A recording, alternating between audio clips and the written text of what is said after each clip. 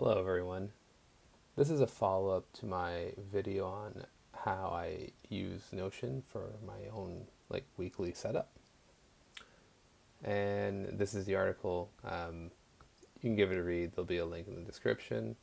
What I want to touch on in this video though is this whole setting up the next week process. I end up saying it takes about 2 minutes, and so I kind of just want to actually demonstrate um, how I go about to do it. So this is my Notion. I'm on the years right now. I'm going to make a new week. This is a template button, and inside it is just a template for my weekly template. So if we end up clicking this, it will generate it, and we're in our new week here. So we're just going to fill everything out, change the week title. I'm going to link to the previous week, so I'm just using a linked page, and that will be week 23. I don't have a next week yet. Then I go through the days. I know the shortcuts for renaming, so that's Command Shift R.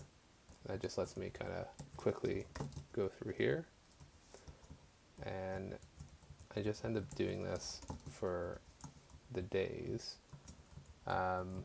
There's probably a better way to kind of go through this, but this ends up working out for me. So 2 more here.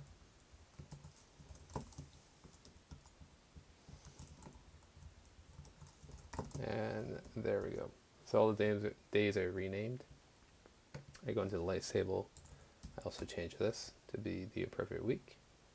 And then for the wins, I have a little reminder here to set it to the current week. So I go and I just change that to Sunday, change this to Saturday,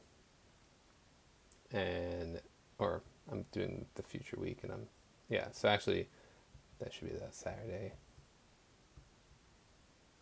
There we go.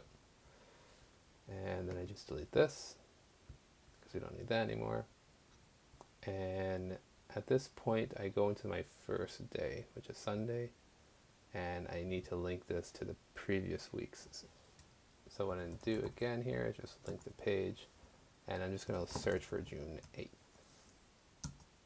And then I'm going to go into that. So I'm on my previous week now, and I need to also link that back. So link this, and that's going to be June 9th. And then finally, I'm going to go into the previous week and then add a link to week 24. And that is it. Everything's all linked up. Takes, I'd say approximately 2 minutes. That's for me.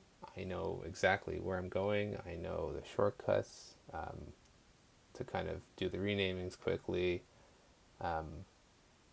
Obviously, it might not be that quick for you initially, but with time you will get there.